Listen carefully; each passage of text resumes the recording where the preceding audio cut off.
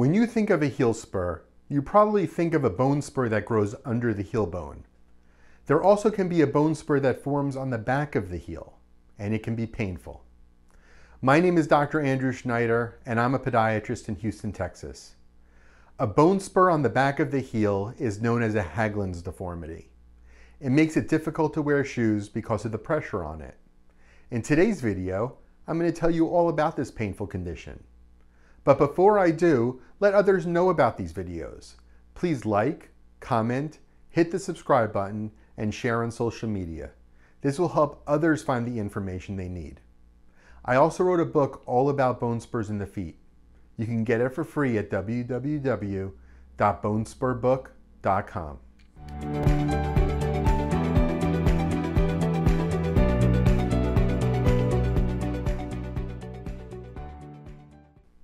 A Haglund's deformity is a bone spur on the back of the heel. It's caused by the tension of the Achilles tendon pulling on the back of the heel bone. This leads to a bump on the back of the heel that rubs against the back of the shoes.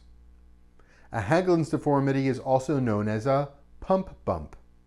This is because of the pressure from the stiff back of a woman's dress shoe. As the heel rocks back and forth as you walk, the bone spur becomes irritated.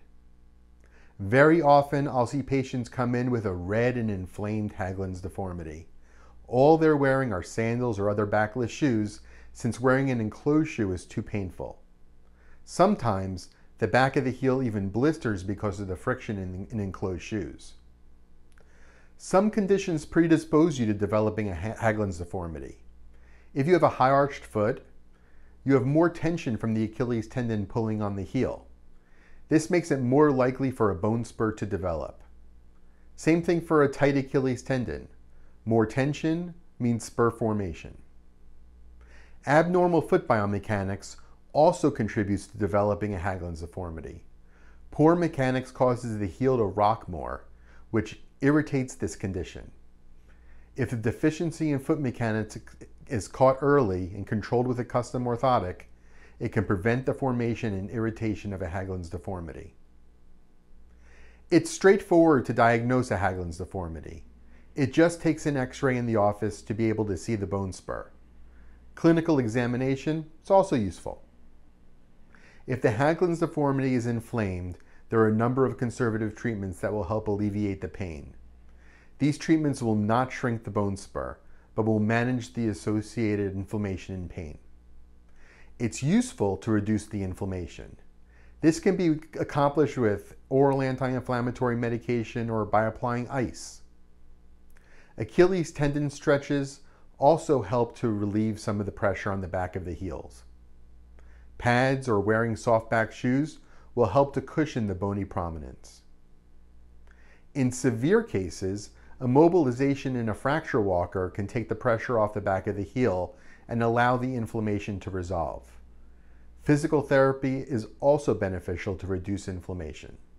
In cases where conservative measures do not relieve the pain from a Haglund's deformity, surgery may be necessary. Surgery is not a walk in the park. The Achilles tendon has to be detached from the back of the heel in order to expose the bone spur. The spur is then removed. Afterwards, the Achilles tendon is reattached to the heel bone using a bone anchor. After surgery, you'll have to be non-weight bearing for a period of time. This will allow proper healing. Gradually, you'll be able to bear weight, first wearing a boot, then progressing to athletic shoes. In next week's video, I'll discuss a situation where a bone spur develops on top of the great toe joint. Thanks for taking the time to watch this video. Please take a moment to like, comment, and share on social media. Be sure to hit subscribe so you won't miss another video. I also wrote a book all about bone spurs of the feet. You can get it for free at www.bonespurbook.com. The link is in the description. If you've noticed that you've developed a painful bump on the back of your heel, the sooner it gets treated, the better your chance to avoid surgery. Contact us for an immediate appointment. That link is also in the description. Thanks so much for watching, and have a great day.